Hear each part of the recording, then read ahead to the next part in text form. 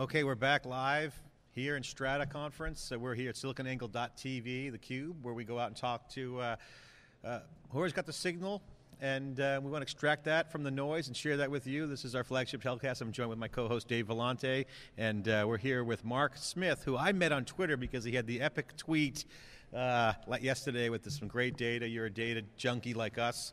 Welcome to theCUBE. This is where we broadcast live. Step a little closer to the microphone so you're there. Right. So Marc, tell us a couple things. One, who you are, what you do, and some of the research you're working on, and we'll jump into some of the commentary. Great, well, thanks. It's good to be here. I'm Marc Smith. I am a sociologist, and I work with an organization called the Social Media Research Foundation. We're a not-for-profit at smrfoundation.org. Our motto is open tools, open data, and open scholarship. We're trying to be a browser for social networks. So we have released a tool, and it is called Node XL, the Network Overview Discovery and Exploration add-in for Excel. It basically lets anybody who can now make a pie chart make a network diagram. And network diagrams are important because they are the shape of the social web. As I like and link and reply and mention to other people, I form a network with them. And this is a way of visualizing it. So last night I tweeted about the data that we had collected, people who were tweeting about StrataConf. Yep. And the connections among them. And that image went out. And you can actually see something about the shape of the crowd. So our goal is to actually document how does social media really work. Well, I'm really impressed. First of all, I was on the list, which got my attention because it's the vanity of the bloggers sees their name on the list. And no, but seriously, there's something in the area that we're really passionate about. We also believe Dave's firm, our research side of the business, is we don't charge for any of our content. It's all free data, knowledge. So we love your mission. We want to promote that. So we'll continue to promote your work. But more importantly, the social networks are about the future, the interactions, the collaboration. And Strata is about big data, but there's all kinds of different conversations. You heard us talking about the business market, $50 billion, but there's really a change the world mentality going on here. You mentioned scholarship. You know, we have a group we're developing called Silicon Academy, and you see Khan Academy. Knowledge is free, data is free, but as the crowd consumes the data, it creates crowd behavior that can be measured, right? So what you're doing is doing that. So what kind of measurement are you seeing that you're able to do with the big data, and how are you creating it so that you don't have to be a PhD to parse through all that? That's very much part of our mission. We recognize that if you are a coder, there are a lot of really great tools out there for getting a network, analyzing a network, visualizing it. And if you're not a coder, there aren't. And I'm not a coder. And so I am interested in helping those people who can currently make a pie chart get to a social network data set, analyze it, visualize it, find an insight in it, and communicate it to someone else. And to do that with, at the moment, a completely free and open tool that we think will catalyze scholarship. Today we have seen, 2011 was the year of the crowd. We see the power of groups of people coming together. More people are gathering online than ever gather in any of the public squares around the planet. We want to see those crowds, and if you go to our website at nodexlgraphgallery.org, you will actually see snapshots, pictures, we would argue, pictures of the crowd, but these are crowds that are gathering in cyberspace. Yeah. And so we think that documenting the variety of crowds, what are the different shapes of crowds that can form, and we have found differences in the shapes of these crowds. How many people are on your team? There are about 14 people associated with the Social Media Research Foundation. And where are you guys based out of? Belmont, California is our headquarters, but we are very virtual. We have attracted remarkable talent from around the planet. So we have people at the Oxford Internet Institute, like Bernie Hogan, or main leaders of the information visualization world, like Ben Schneiderman, professor of computer science at the University of Maryland. Many talented people have gathered under the banner of the Social Media Research Foundation, all making contributions to make these tools and the data available. So I've got a graph up from NodeXL, graphgallery.org. Tell us what we're looking at here. Marc, I don't know if you had any chance of bringing that up. I'm just sharing with Marc the first thumbnail and the... Right. So I think this one is the map of the word big data being used in Twitter. So if your viewers can see this, all of the squares there, those are profile photos from Twitter, and everybody who is on this map recently said the word big data. A topic I think we're all interested in. If you scroll down a little bit, it'll tell you what the first date and the last date of this was, and we'll see that it was from the 26th to the 27th. It's about a day and some of traffic. So this is about 1,500 tweets, and all of the people who tweeted the word big data, many of them followed each other. Some of them, in fact, replied to each other. And what we do is we analyze all those connections, and we do this in a spreadsheet on your desktop. You can go and grab this data and then grind it up. And to your point, do that with a single button, a one-button analysis process. You hit the automate button. It just does this. It gives you that. And what you're seeing are the green arcs are I follow you. And if you look very closely, you'll see very rarely there are blue arcs. And the blue arcs are the I actually replied to you. And so we're also seeing that the different profile photos are a variable size. That indicates follower count. And one of the key insights of network theory is that follower count does not necessarily equal importance in a community. Yes, we know. We know our cloud scores are horrible, but we're huge. So that's what the map is showing you. It also shows me that up in the lower right-hand corner, there are all those people who are isolated. They don't have any connections. And that's both a good thing and a bad thing. They need some help. They need to be brought into the gravity community of the communities of their interest, not necessarily forced in to that. So what data are you driving on? Twitter Firehose, or is it just API data? That's the Twitter API. We also import data from Flickr, Facebook, YouTube, email, the World Wide Web, GraphML, CSV, TXT. You know, if you have data and you can get it into Excel. Can we come hang out at your place in Belmont? Oh, yeah. That's awesome. Well, we're totally into this. We have our own little project called Crowd Spots, which is something that because we're in the media business, we're into the crowd behavior, because if you can understand the crowd, you can do things for them. Help people from the outer range, find someone to collaborate with. So, it's really, really important. So I want to talk to you about the scholarship aspect. So one thing that's really close to my passion thinking is the notion that if someone's out on the long tail distribution of the world, they're not on the A list, so to speak, as they say, in the head of the tail, but just want to connect. People have choices. It's not so much they belong to one community. The crowd is people have multiple realities in virtual space. So they don't know where to go. There's no place to figure out where to find things. So how does your algorithm help people discover either like minds, I'm interested in art today, or I'm interested in this and tomorrow? How do you discover people? One of the nice things about the tool is that it will dredge up all the hashtags that are being mentioned within a keyword community. So we really start with a query. We say, give me all the people and all their tweets who have mentioned a particular term. That brings us a community. That may be the first thing you're interested in. We then can do what you could call a snowball sample. This is where you start with one term and you move out from there, finding related terms. And the highly ranked terms that are associated with the term you like may, in fact, be of interest. The people who are highly ranked in the topics you care about may be interested in other things that you also share the interests of. So it is possible to move through the network and pivot both on topic and on person to discover new ideas, new interesting sources of information. So your tool is putting it into Excel format, which is what the common person, the real world person would use, right? That's right. Or a Google spreadsheet or something, but really Excel, not Google spreadsheet. At the moment, so Excel. It's currently Microsoft Excel, which is That's okay. right. That's the majority of the people use that. So how do you get that to be usable in the sense of I'm a user, I just subscribe to the tool? Is it open source? That's right. How do you guys handle the distribution of the code? Right. The code is free and open. The tool is free and open. You can find us on the web. Just use your favorite fine quality search engine product to look for the word Node, N-O-D-E-X-L, Node XL. At nodexl.codeplex.com, you'll find our download site.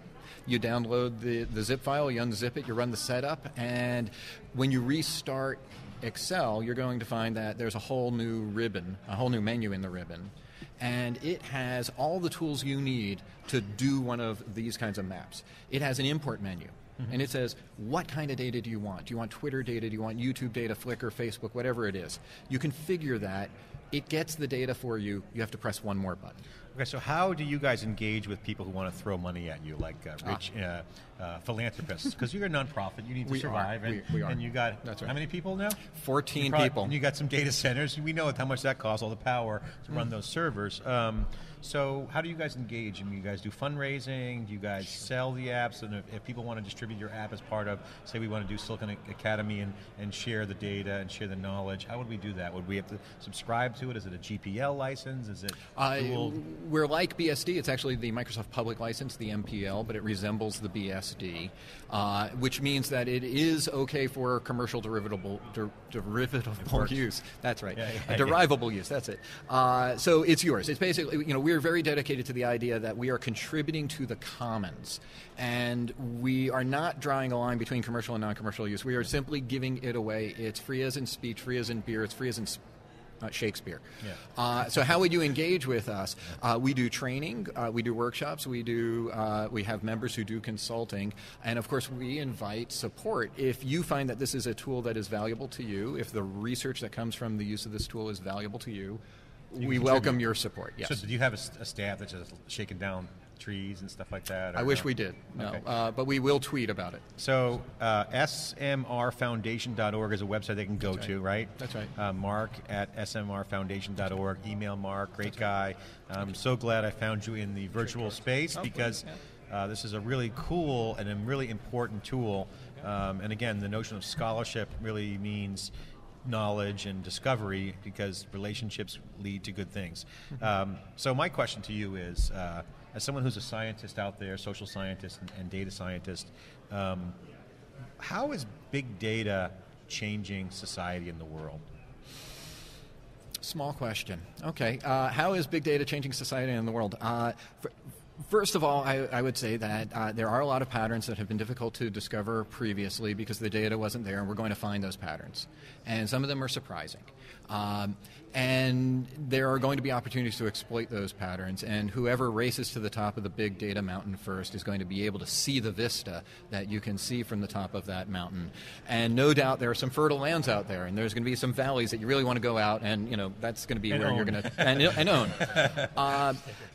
What I think we're going to see, as a social scientist, I think what we will see is actually see society. We're going to see the behavior of billions of people interacting trillions of times a day in a way that we have only perceived personally. And so we are going to get a satellite view of human society. It's a great opportunity for the social sciences. It's a challenging opportunity for human societies.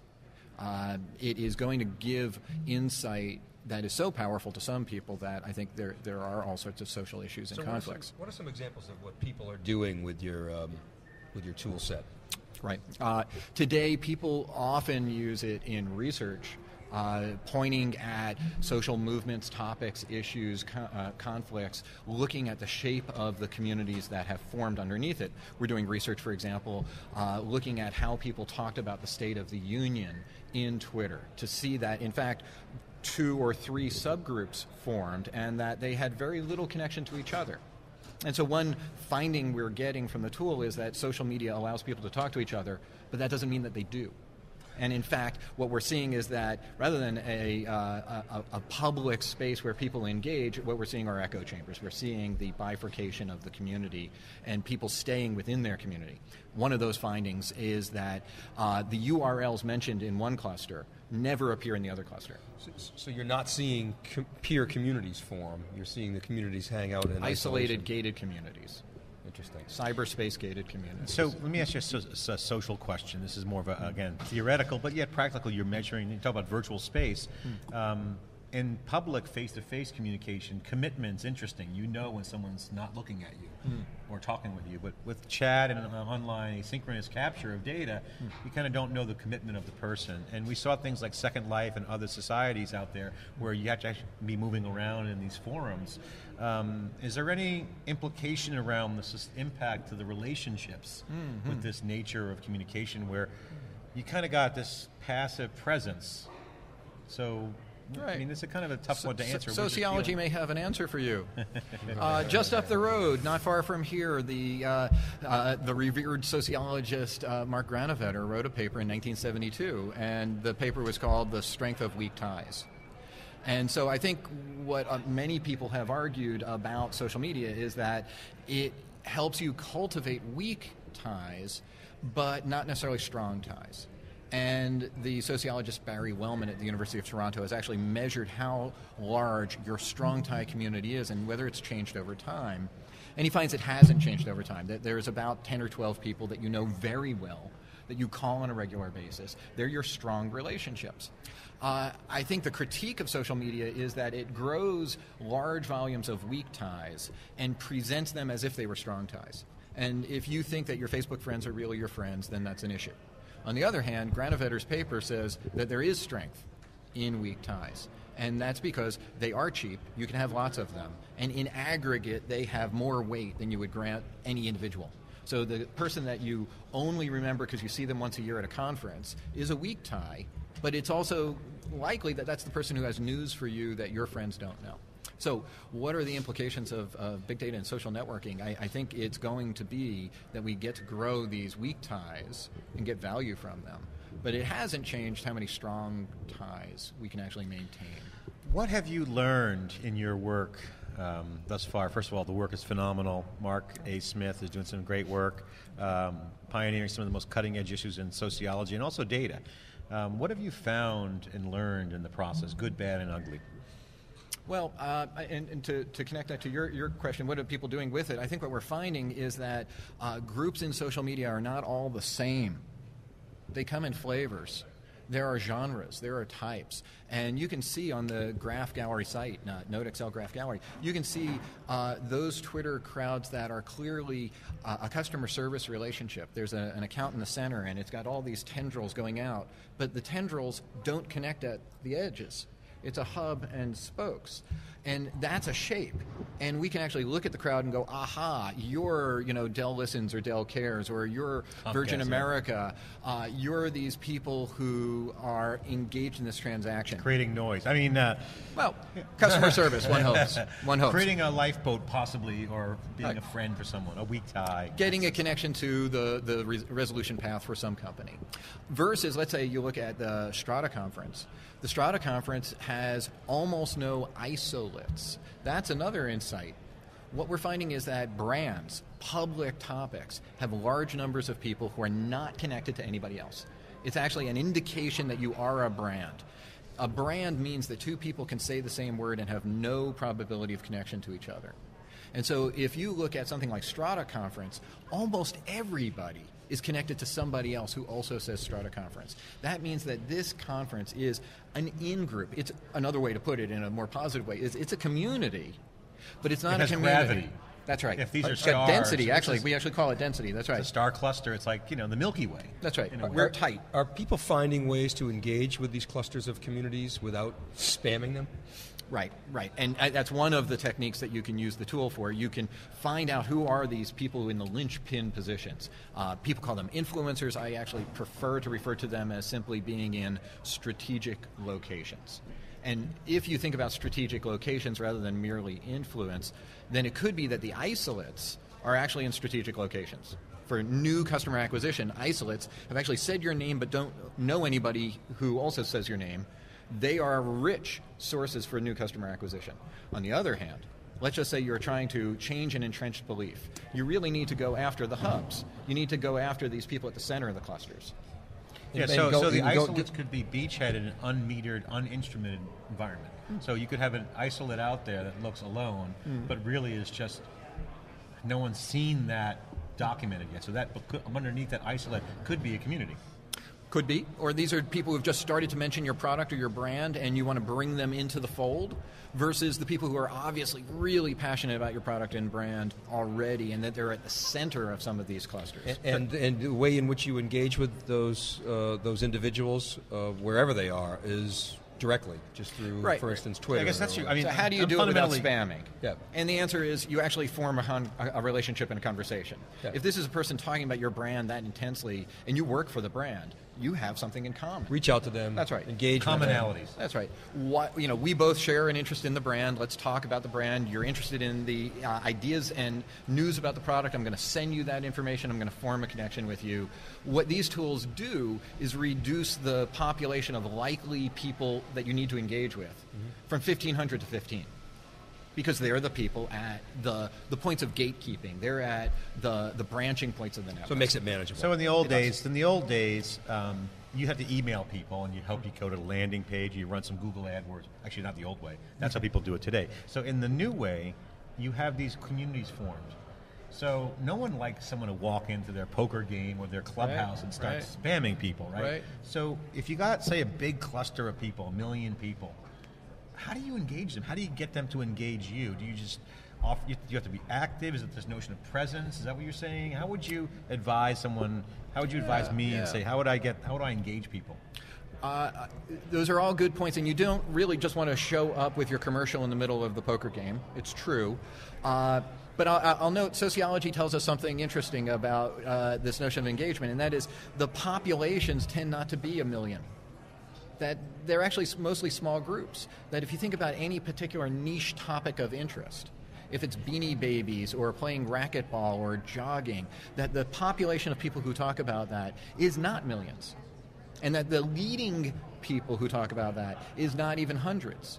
It's dozens. It's the loose ties thing. It's the aggregation of little pockets within the central gravity or density. And there's going to be a few people who are at the center, and the right way to engage them is pretty much the way that I think we've learned how to, let's say at a conference, meet somebody new, which is you may start by following them. You might retweet them occasionally.